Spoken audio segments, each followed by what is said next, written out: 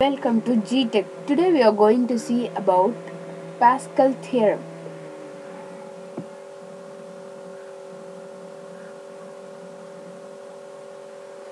So, I had drawn two non-parallel lines and I'm going to mark 3 points over there and I name it as A, B, C.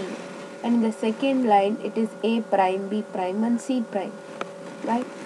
So, I am going to take 2 points A, B prime. So, I had drawn one line. Again B A prime and I have drawn one line and the two lines are getting intersected, right? So I have mentioned it with a green dot. Similarly, I'm going to draw some 6 lines so that I will get 3 points A C prime A bar A prime C, and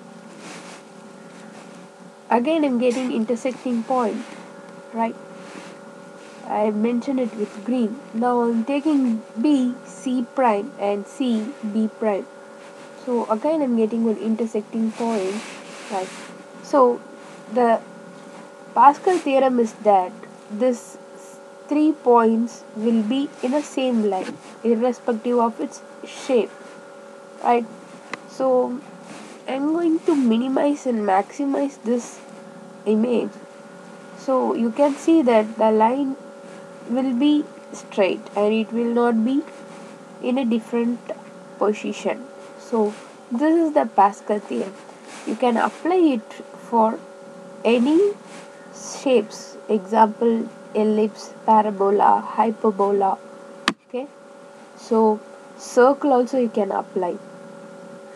So this is the main idea behind Pascal theorem. So now I'm taking it for circle and I'm mentioning the same 6 points A, B, C and A prime, B prime and C prime, and I'm drawing some 6 lines to generate 3 points, and now also you can see that the 3 lines are in the straight line.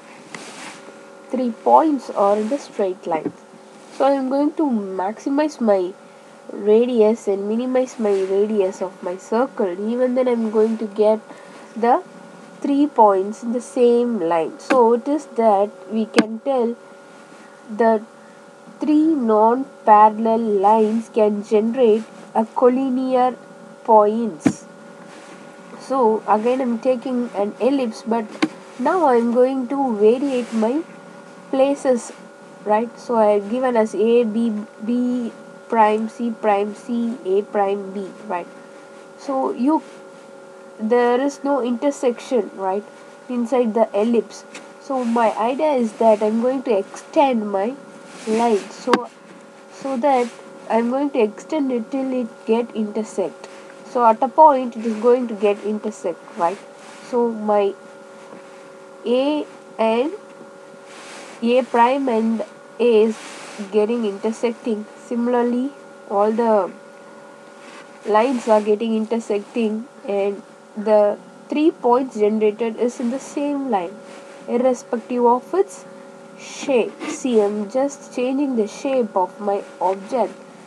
So even then I'm getting the straight line of the 3 points, right? So let us see for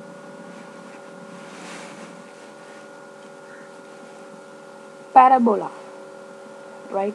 So I'm mentioning A, B, C, A prime, B prime, C prime and 6 lines, and I'm getting 3 points standing in a straight line, right? So hyperbola. So A, B, C, A prime, B prime, C prime, and A to B prime, B to A prime, A to C prime, and C to A prime. So I'm generating 3 points, and that 3 points are in the same line. So irrespective of its size, you will be getting that. So the Pascal theorem is that from any 6 point on a conic section, that is ellipse, parabola, hyperbola, the 3 points of intersection for the pairs of non-parallel lines, that is A, B prime or B, A, B prime A and A C prime, C prime A and B C prime and C prime B are collinear. So this is Pascal theorem, and The Pappus theorem is that same width points on two lines itself. And that's the end of the session. Thank you.